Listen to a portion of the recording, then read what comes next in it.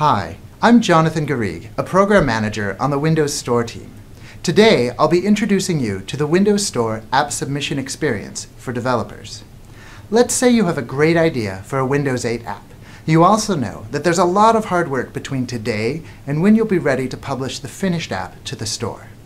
To get the security of knowing that the name you want will still be available to you when you finish your app, the first thing you can do is reserve the name of the app you are working on. From Visual Studio, you'll find a link to the Store Developer Portal. We designed this first page with transparency in mind. Here are all the steps for submitting an app with a rough estimate of how long each might take. The design sets expectations visually, so you can tell at a glance what sort of decisions you'll be asked to make in order to publish your app. Note that even though the first section is enabled, the links that allow you to learn more are available. You're free to dive right in, and you're also free to learn more about the options. We also order these steps very intentionally. We consistently heard from developers that the act of thinking through each step frequently inspires new features that require a code change. We want to make it natural for developers to reason through these questions before they upload their app package, rather than after. We'll start by reserving a name, and then we'll touch on a few of those key questions that are worth considering before you finish your app.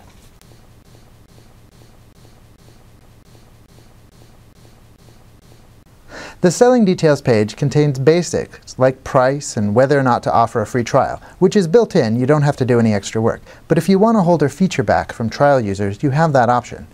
It also covers where you'd like to sell your app and how users can find it. The Advanced Features page is completely optional. The only task here is to consider whether or not you'd like to implement either of these scenarios offered by the store in your app. Windows 8 has some great built-in capability for notifications to come right to your app's tile on the Start screen. When you reserved a name for your app, the store generated a unique app identity and provisioned your app for push notifications. Here you can find the information you need to align your local project with this identity assigned by the store. This enables you to test your app, including notifications, before you publish. For the purposes of this walkthrough, I've skipped ahead a little bit. Now let's upload an app package. Here we did a lot of thinking about how we could help developers align their app with the technical details that were assigned by the store, unique to this developer and to this app. From Visual Studio, I can see a list of apps that I've defined on the store and select the one that I'm about to upload. By doing so, I can produce a package containing all the unique details assigned by the store, name, identity, publisher, all under the hood.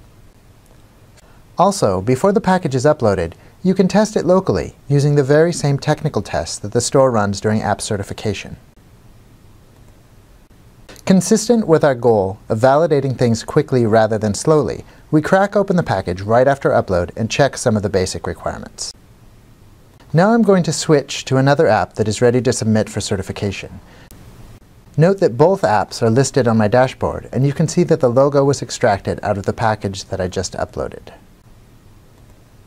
A lot of things are defined in my app package, including which languages the app supports. Since my weather app supports 2 languages, the store has automatically created a description page for each language. I'll briefly show you one of these. This page allows me to input all of the information that will help people learn about the app on the listing page in the store, including screenshots and promotional images. There's one set of this data for each language the app supports.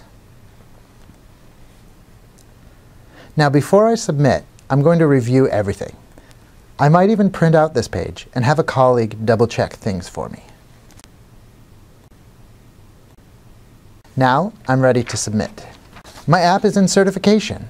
Here we understand that suddenly developers are out of the driver's seat and waiting for a result. We want to be transparent about how your app is progressing through certification. The design we created tracks the status of your app as it progresses through our certification process. You can tell at a glance how your app is doing, and we provide a rough estimate of how long we think each step is likely to take. Remember, the technical compliance test is the same Windows App Certification Kit that you can run before you upload your app. This gives you the predictability of knowing ahead of time that your app is likely to pass the technical tests. I've just shown you a sneak peek of the Windows Store app submission experience for developers. We're excited about helping you get your app into the Windows Store very soon. Thank you.